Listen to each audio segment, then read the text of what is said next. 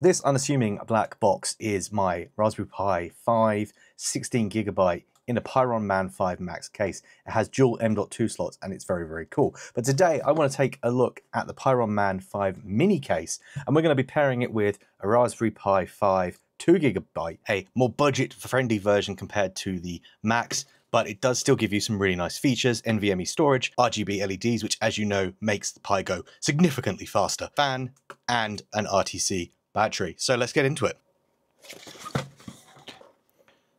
But here we go, here's all the pieces, so let's get it all together. Like I said, we do have an M.2 slot, we have space for an RTC battery, and all those sorts of gubbins, nice LED fan, and a little heatsink for the Pi as well. Let's get it all together.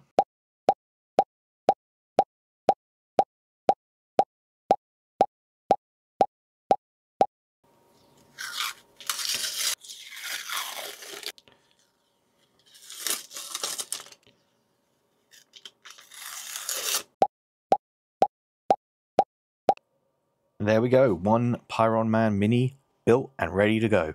We've got our RGB fan, we've got RGB lights, it is all up and running. And I must admit, again, just like its previous Max here, it was very easy to put together, very straightforward. I really like the look of it. I like the aesthetic with the acrylic along the sides.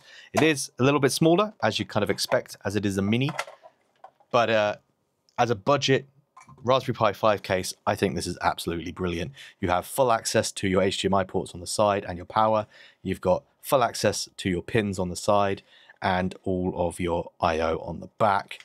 Really like this. It's a really cool design. And make sure to head over to my YouTube channel where we're going to go see what we can actually do with a 2GB Raspberry Pi and put this to the test.